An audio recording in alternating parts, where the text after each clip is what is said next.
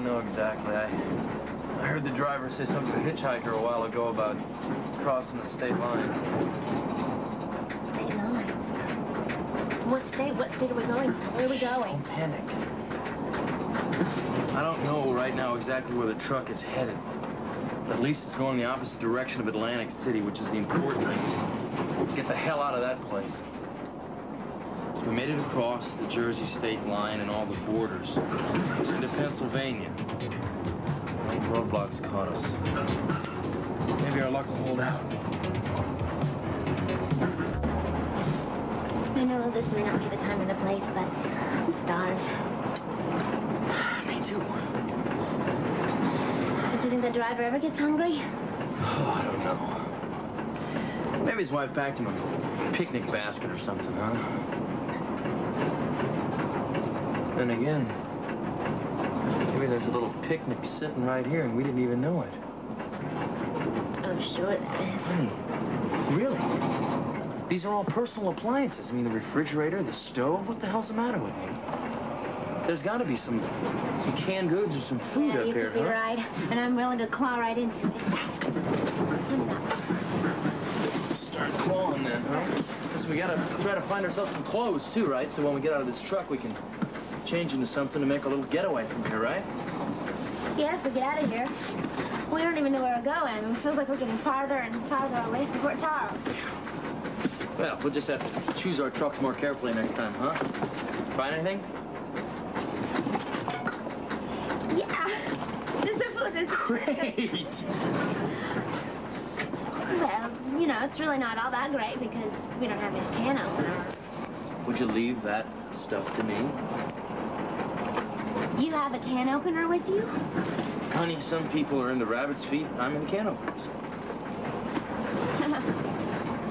See what I got? Table over here.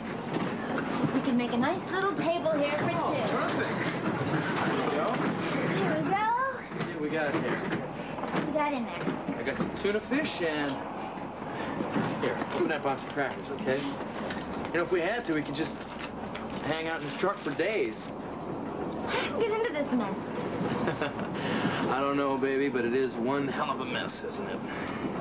Yeah, and it's getting worse every day. I made you a promise, you know, that I would clear everything up and I would get us out of this. I'm going to keep that promise. Over dead sardines, I'm going to keep that promise. I have faith in you. I always will. All right, then let's think ahead, okay? We have to figure out a way to get into Port Charles so no one is going to recognize us. We have to find some proof, too, so that we can at least prove that we're innocent. Any ideas? Clothes? Some of the boxes? Think we can hold off eating for a while and look for something to wear? Well, from what much of a clothes selection was it? Well, same goes for the food, though, huh? There you go. So? How's it look? You look cute as a button. What are you doing? Put dirt on my face so people think I'm dirty and won't recognize me. How do I look? Cute as a button. This is it, partner. As soon as the van comes to a stop, we get out the back before the driver can see us, okay? And we try to make our way back to Port Charles and get to the ADZ warehouse without arousing suspicion. Okay? You know, you look like a typical waterfront. What can I do for you, officer? New York State Police, what are you transporting? Household goods. Yeah, we're gonna have to make a search of your van. How come? We're looking for a man and a woman. They're armed and they're dangerous.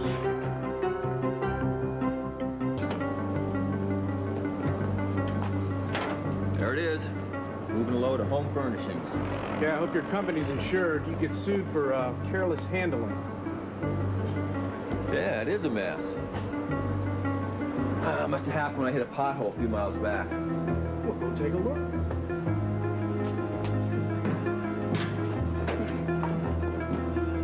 So who are these people you're looking for? Oh, a couple of punks involved in a shooting in Atlantic City. There's an APB in 5 states.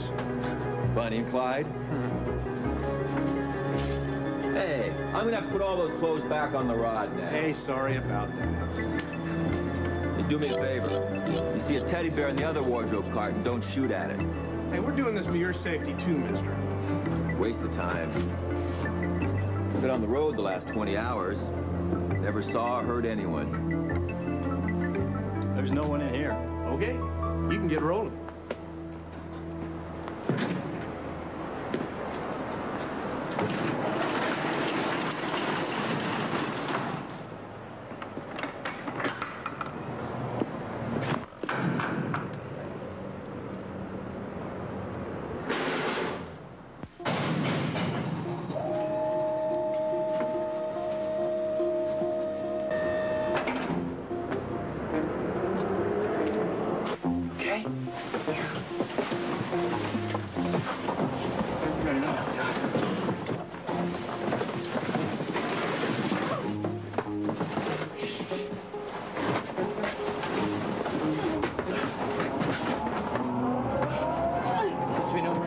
Right?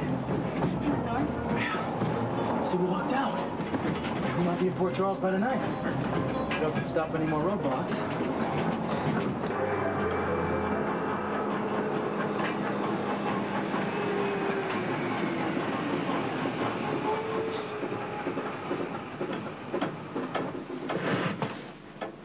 We're stopped.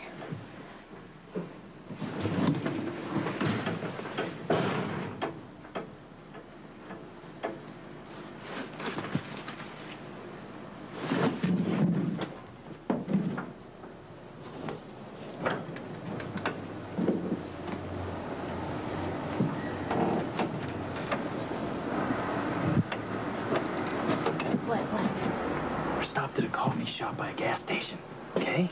To go to the bathroom. Okay. This will be a perfect time, okay? He's probably going to get some coffee. We'll take off. Okay, let's go.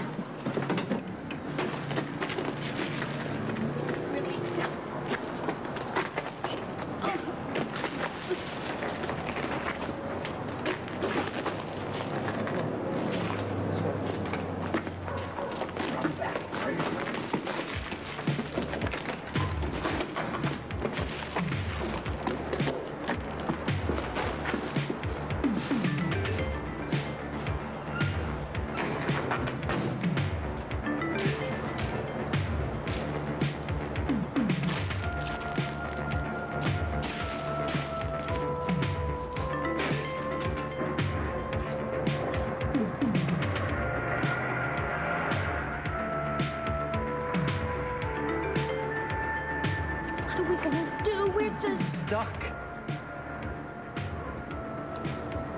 Right in the middle of nowhere. Angel, please, I am not going to back down. If I don't have it out with Damon today, I won't be able to live with myself. Good God, man, you were there in Atlantic City. You heard that hit, man. Damon had a contract out on Frisco and Felicia. You stopped him in his tracks, Duke. That doesn't get Damon off the hook. Frisco and Felicia are only alive by the grace of God. That woman who killed Tessie would have killed them too if they hadn't managed to escape somewhere. Yeah?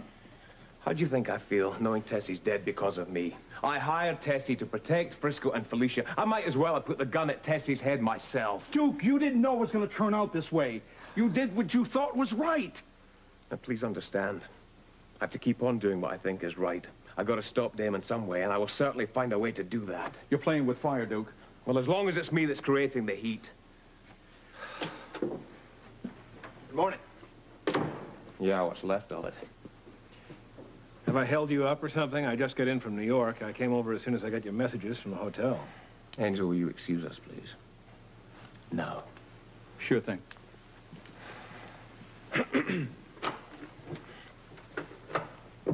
What the hell do you think you're doing? Well, that's not the friendliest of greetings. Don't play games with me, Damon. Tessie is dead, and you're the cause of it. I don't know what you're talking about. Your hired gun messed up. And you know what I'm talking about, Damon. So don't you waste your breath denying it. Watch yourself, Duke. Don't waste your breath, man. You better get something straight. I'm not here to answer to you, and I don't owe you any explanations. You are working for me. You are a glorified message, boy. And no matter how you slice it, I work for Mr. B. I said you work for me. What are you talking about? You don't listen, Duke. I told you, I am now in charge of the Port Charles operation. Yeah, so you say. I'll believe it when I hear it from Mr. B. In person, that is. You're smarter than that. Yeah, smart enough to know that I shouldn't believe anything you say. As of now, I don't trust you for the time of day. Your orders will come directly from me. Mr. B will not come here for your convenience. Believe it, I am your only contact. Mr. B will continue to keep a low profile in this town, and there's nothing you can do about it. And I guess this is a standoff, Damon. Guess again. I have your new orders for you. You are to meet today with Mayor Morgan and ensure that our man David replaces Dan Rooney as building commissioner. Now, is this your first order of business in your capacity as Big Cheese? No, those are Mr. B's orders. Oh, right. He's the cheese and you're the rat. I can't impress enough on you how imperative it is that David gets the appointment. It will ensure the success of our next phase of money laundering. What if I refuse to do this?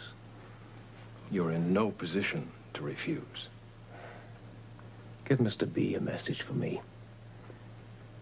Tell him I will meet with the mayor on one condition. He's not going to deal with you, Duke. If he doesn't turn the heat off Frisco and Felicia, I will go to Anna Devane, and I will tell her everything that I know. Oh, you're prepared to go to prison to save Frisco and Felicia? I'm not in the habit of making idle threats. You give Mr. B my message, and you do it today. Call off the hit on Frisco and Felicia, or Mr. B will lose everything. Hey, Tom. How you doing? Well, you can see for yourself, Duke. I just had to come by and let you have a look at the new me. Hey. I can't tell you how much I appreciate this, getting this new leg for me. Well, I love seeing you. It does my heart good to see you without that crutch, huh? Yeah, well, it must have cost you a fortune to get this prosthesis. I'll leave you to talk. Yeah. Okay. How am I ever going to repay you? I don't want you to even think about it. It was a gift, pure and simple. It was more than that. When I got the call to come down to the doctor's office, I found out that you had ordered and paid for this thing. I don't know how you did it, but I'll remember you the rest of my life. Well, let's just say it was my way of paying a long-standing debt. Oh? Yeah, there was a time a while back when another man needed my help. I wasn't able to give it to him, and I've never forgiven myself. Have a seat. Get comfortable. Yeah. Well, that man must mean a lot to you. Yeah, he did. He was my father. Oh, I see. You know, you remind me of my father in lots of ways. If he were alive, I would ask his forgiveness for letting him down, but, well, he's gone. Yeah, we can't always manage the timing in our lives, can we? No, when he needed me, well, I wasn't there. By the time I was ready to help, of course, it was too late. He was dead. So I'm paying my respects to my father through you. Thanks again. Hey, you're welcome.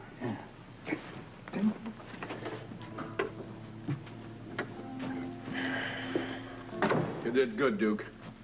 Yeah, can we get back to business? Right. I've got to find a way to put Anna off longer.